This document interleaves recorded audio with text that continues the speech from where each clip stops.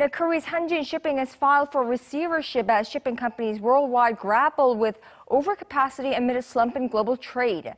The filing with the Central District Court in Seoul came just a day after the company's creditors discontinued providing a lifeline after financial assistance of more than $890 million failed to keep it afloat. Our Hwang Ho-jun has the latest.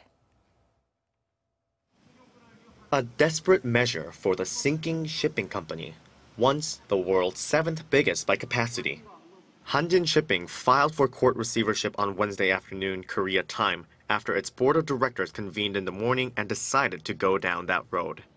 All trading in shares of Hanjin Shipping has been halted after its stock price plummeted as much as 29.1%, eventually closing at just 1,240 Korean won, or a little over $1.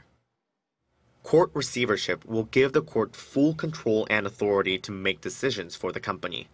The court will replace the current executive with a new legal administrator and will make a judgment as to whether or not Hanjin has a chance for survival.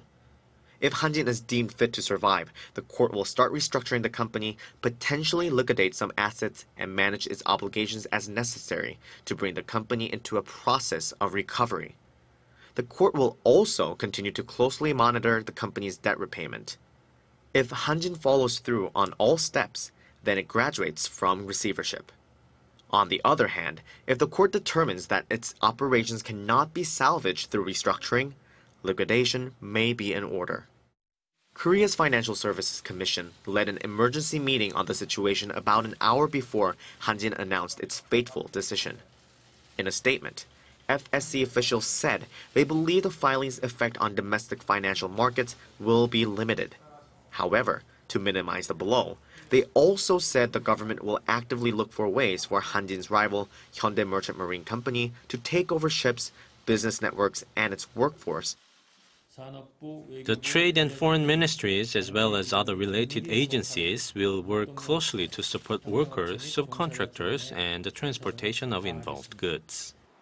According to its mid-year report on June 30th, Hanjin had total debts of about $5.5 billion, while this week its market value tumbled to about $270 million. Hwang Ho-jun, Arirang News.